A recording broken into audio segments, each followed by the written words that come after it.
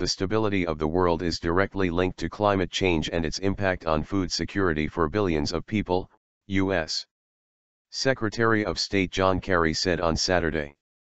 In a speech to the Milan Expo, Kerry argued that unrest tied to climate change-induced agricultural failure poses an international threat.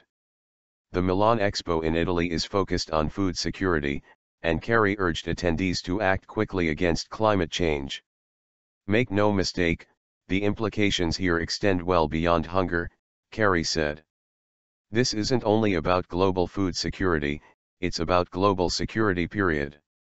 Threat multiplier. Kerry described climate change as threat multiplier. Even if it doesn't ignite conflict, it has the ability to fan the flames and to make situations much more complicated for political leaders to deal with.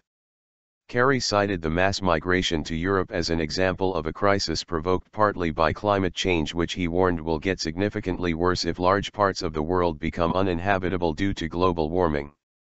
Kerry urged world governments to act quickly against climate change because without such action, he said, the horrific refugee situation we're facing today will pale in comparison to the mass migrations that intense droughts, sea level rise, and other impacts of climate change are likely to bring about.